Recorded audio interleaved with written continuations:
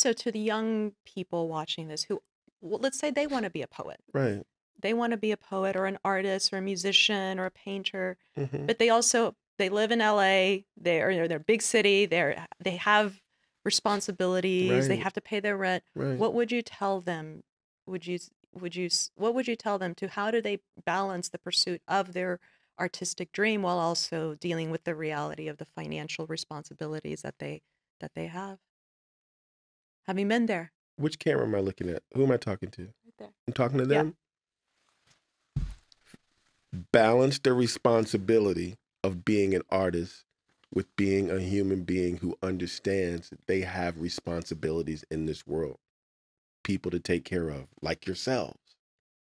So there is this thing that you do where you delay your gratification.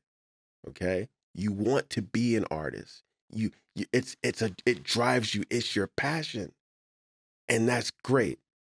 And until you get to a point where your avocation and your vocation sort of meet up, where your passion and your profit connect, you got to figure out a way to stay sane and stay healthy and make sure you handle your self-care and make sure the mortgage gets paid and do all of these things that are going to keep you, you know, growing.